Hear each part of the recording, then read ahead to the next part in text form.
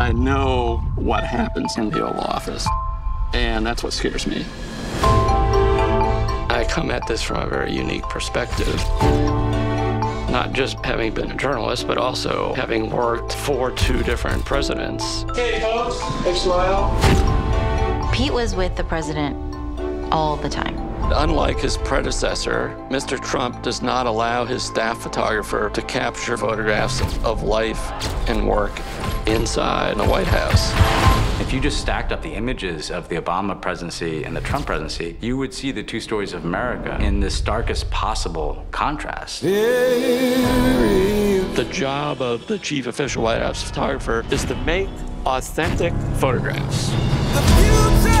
Photographs break down the idea that these people are somehow different from us. I've got an idea for another picture.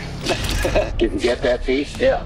The first time that we went to the UN, he and Reggie Love played basketball. At one point, President Obama blocks Reggie's shot, and he goes, "Did you get that block?"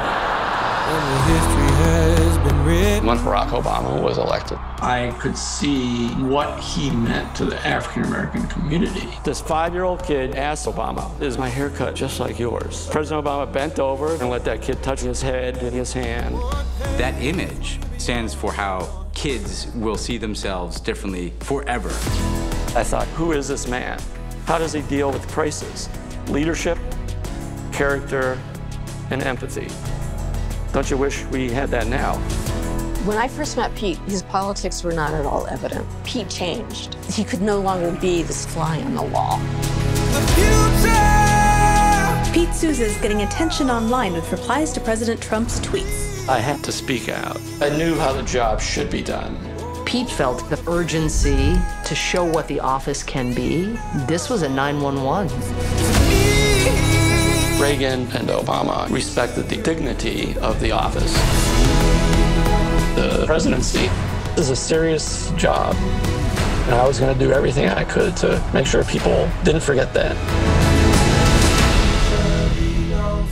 Do you have a picture for every single thing that Donald Trump has lied about with Barack Obama? Pretty much.